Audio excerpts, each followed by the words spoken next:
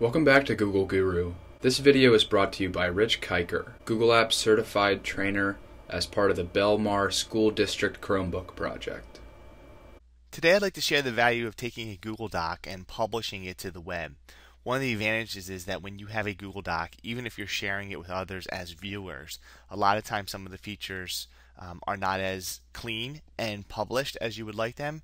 For example, in this Google Doc, if I point in my name and click one time, the link comes up and I can click on it and go visit, but it's an extra step that doesn't look like a web component.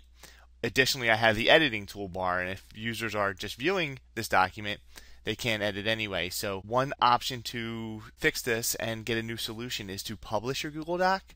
And the way you do that is by going to File and choosing Publish to the Web. When I select this, I'll get a pop-up that says Publish to the Web, and that I can control the publishing. I typically advise to leave it checked to automatically republish when changes are made. That way I don't have to consistently go back and republish. And what's going to happen is Google Docs is going to give me a link here that will remain consistent and always be the most up-to-date published document. So I'm going to choose Start Publishing. Are you sure you want to publish this document?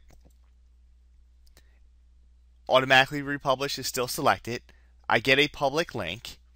I also get some embed code or the option to share to a number of different social networks directly from this window. I'm just going to copy this document link so you can get a look at what this is doing.